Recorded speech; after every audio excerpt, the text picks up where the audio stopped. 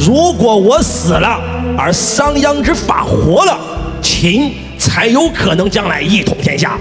商鞅在那一刻，他真的让嬴驷的那个心瞬间打开，嬴驷瞬间发现这个世界还有这样的人，愿意用自己的死也要让变法成。他比我更爱秦国，他比我更爱天下。从那天起，商鞅才真真正正走进了嬴驷之心。嬴驷下令车裂商鞅，商鞅被五马分尸，嬴驷也从此身居宫中，3年没有上朝。所有人都在想，既然把商鞅杀了，秦王一定会废了商鞅之法。而这3年嬴驷在干什么？嬴驷在积蓄自己的力量。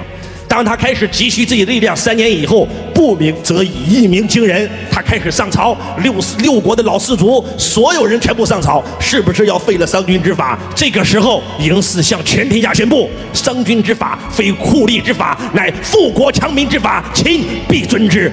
这个时候，秦国老士族发现上当受骗了，我操！所有人全部在那又哭又闹。嬴驷来了一句：“都是我社稷之臣，怎可拖拽？嫁出去！”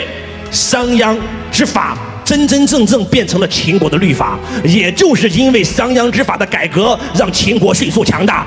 嬴驷成为了秦国第一个称王的人，史称秦惠文王。